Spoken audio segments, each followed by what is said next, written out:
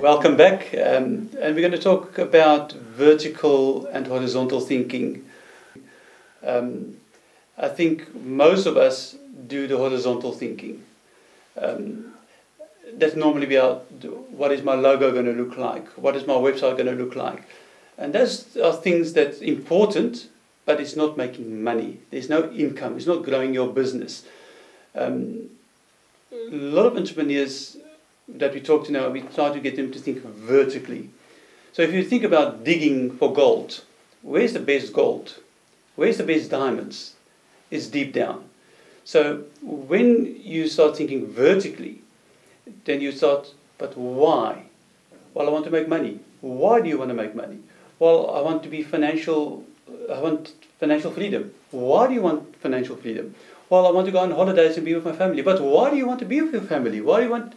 And then I thought, well, actually, I don't know. And that's where we start to go deep and get to your why. It's not only to have financial freedom. It doesn't mean anything, financial freedom.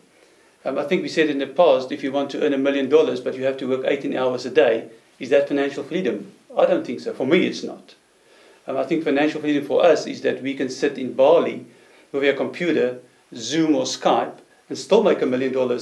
So we don't have to be in one place. We don't have to work 18 hours a day. And we can do it anywhere we are, or anywhere we want to be. So that's financial freedom.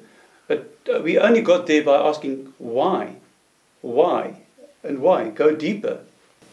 It's really challenging. I think any parent who has a child will remember that age around about 3, where it feels like you're getting 50 at least whys a day, and you eventually get left off the hook by just going, because I said so. But it's really that kind of process. It sounds easy and it gets frustrating, but what the process of going vertical and asking why does is it really brings you to a point of knowing yourself and understanding what drives you. A good example, and we digress a little bit, but it's something that's really helped us in terms of knowing our why, is we made a decision to leave our home country. And it was a difficult decision. It was a decision to leave family behind. It was a decision to leave friends behind. In my case, it was a decision to go to a country I'd never visited before. And good jobs. Yeah, new jobs. Luckily, a country that spoke English, but we knew no one. It was completely new. And what we decided very firmly before we immigrated was we needed to understand exactly what was motivating us to do it. We needed to know why, because we knew that things were going to get tough. And there were some days which were incredibly tough, yes, and where we really felt homesick. But understanding that why is what kept us motivated and what kept us going. And chatting to other people that have had similar experiences, we've often said to them, what are the reasons, what's the why that you left? And understanding that why helps you overcome any challenge, because it's a bigger or higher purpose. Yes. There's a bigger picture. So sort of going, well, we moved to a good job, or what doesn't really cut it when you need to dig deep, but understanding your why really helps you to be mentally resilient and dig deep when you need to. But I think also in business, if you know your why, is when those challenges come, because there's no perfect business. I think you need to state that there is no perfect business. I mean, you can have the perfect building, the perfect tenants, and tomorrow council put a highway next to your building.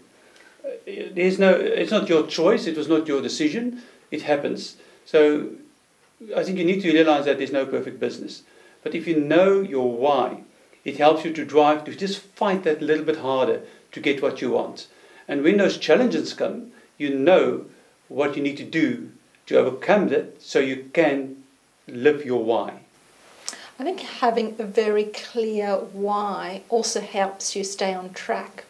One of the things that we talk a lot about is authenticity, really being true to yourself, true to your values. And if you understand your why, and if other people in the company understand the why, decision-making then becomes much easier, because you simply go, well, is that in line with what we truly believe? Yes. If it is, absolutely. If it isn't, you have a clear answer.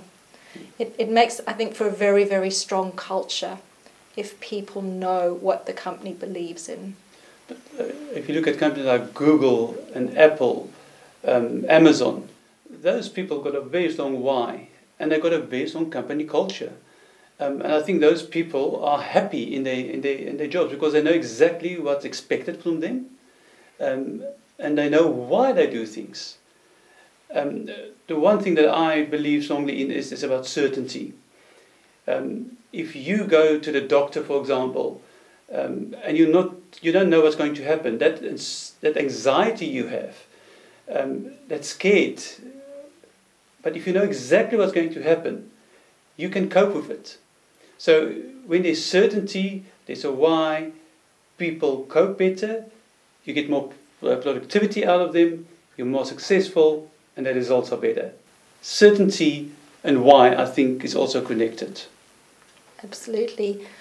A lot of companies have a vision and a mission statement. And certainly after having read this book, it's made us go back and look at our vision and our mission, because your vision should very clearly communicate your why. Yes. I think in many instances, vision communicates what and how rather than digging deep and going why.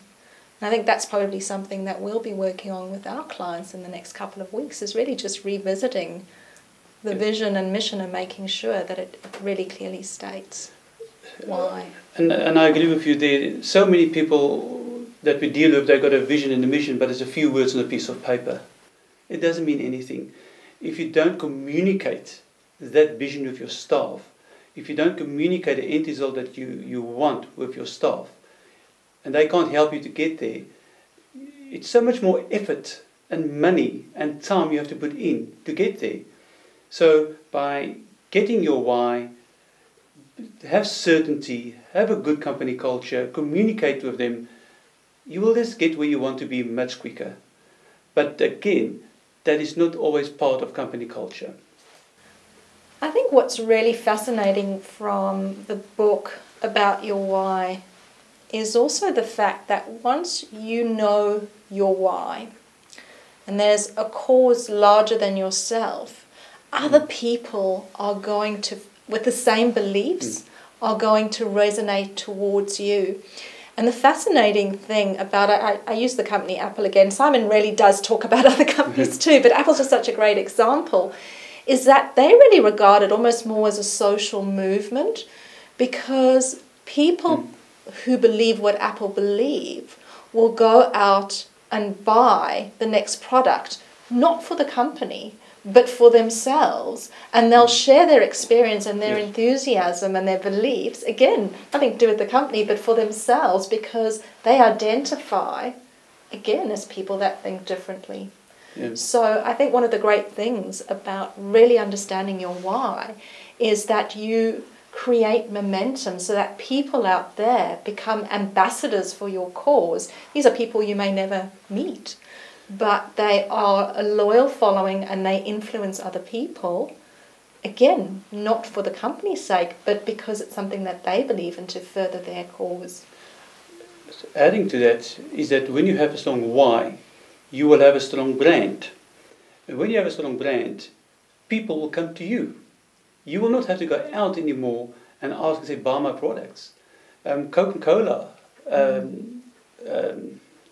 again, Apple. People come to you. It just makes it so much easier to do business. So your why and branding, again, gets connected. I think what we'll do when we come back after the break is chat a little bit more about how personal branding relates to why and how to include this in your personal brand.